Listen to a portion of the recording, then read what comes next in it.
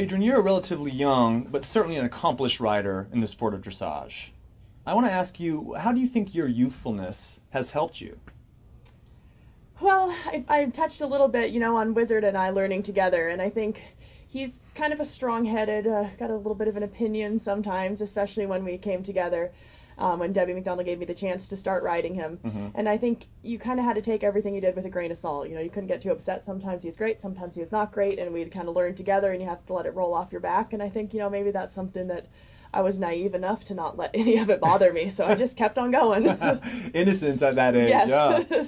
Yeah. As a competitor, I want to talk to you, how do you get into that headspace to be able to compete? I'm sure, specifically at the Olympics, nerves must play a huge factor. So in other words, how do you control those nerves? How do you get into that headspace? I think the hardest part for me, I've been pretty lucky. I've never had, horrible issues with suffering from nerves, but I think the hardest part is always, before you get on.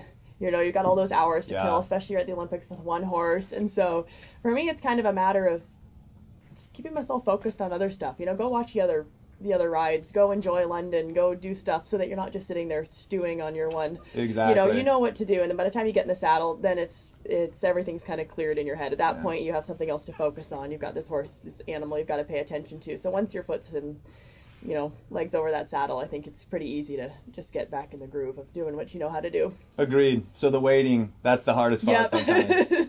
Your horse Wizard, you've been riding him since 2006. How has Wizard changed over the years? And what's his temperament like? The Thomases bought Wizard as a 5-year-old from the Netherlands.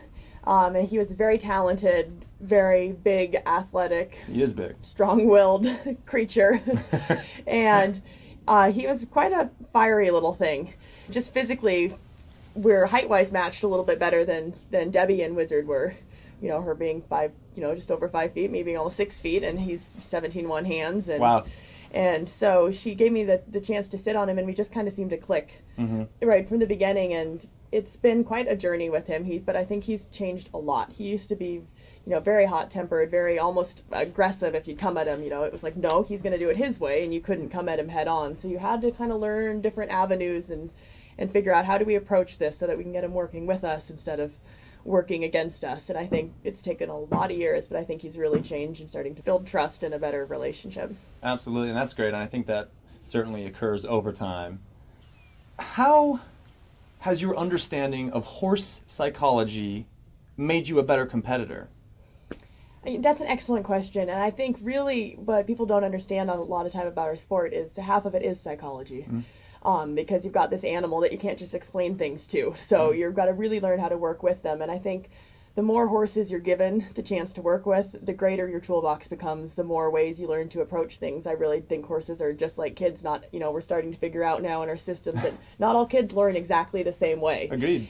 There's kids that can be brilliant if you approach them the right way, and you've got to find what makes sense to them, what gets them going, and what works for them. And I think horses are the same way. And just the more horses you've got experience with, whether or not they're dressage horses, Western horses, little beginner cheap horses, expensive horses, it's all, the same psychology. It's what does this horse thrive on?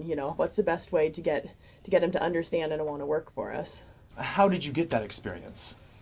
I think it's hours in that you put it in with an animal. I grew up on a little cattle ranch. We had horses from the time I was little, and that's where I was. From the time the sun was up, I was out with the horses in the morning, and then I really got into horses. I started eventing through the United States Pony Club, which was a wonderful organization that taught you a lot of the horsemanship skills and everything. And I never had a super fancy horse, and I've been on and off between horses. They'd been hurt or this or that, but you could go and show up and I'd watch the other kids take their lessons, and I'd kind of sit around and wait for a horse to be naughty. When a horse would start being naughty, then they'd say, okay, Adrienne, hop on now, you can get a lesson. And so then you got to, there you go, you got to go get your lesson for the day. And so you learned a lot, just by throwing your leg over whatever you could ride at the time and putting the hours in the saddle. Experience, but I've heard, you have that knack to really be able to work with some of these problematic horses. Is that true? I've had a lot for sure, and I think hopefully, you try to approach everything from a way that try to think of it from the horse's point of view, and if something's not working, it's up to you to change it. It's not up to the horse to change the way it thinks. It's up to you as a trainer to find a new avenue to make them understand what you want. What is your favorite aspect to training others, And what specifically gives you the most satisfaction and joy of doing so? I love teaching. I do a lot of teaching. I've done it since I mentioned earlier came up through the United States Pony Club system, and Yep. a lot of that is emphasis back on teaching younger upcoming riders. Mm-hmm. And I've always enjoyed that, and I love working, everyone from the kids to the adult amateurs to the other professionals. I think it's just really exciting when you see that little, what I call a light bulb moment, or that spark go Yeah. off, like, oh, I get it, that part. And that's what keeps you going in this sport, is every day you think you finally get it, and then you realize you don't, because then you learn more the next day, and then you keep going. But it's just all these little challenges and little victories every day that it's really fun to watch someone else, come across them in their own time. Sure. Adrienne, thank you so much for taking time out of your schedule to meet with us, and I wish you the best of luck in all of your endeavors. Thanks for having me.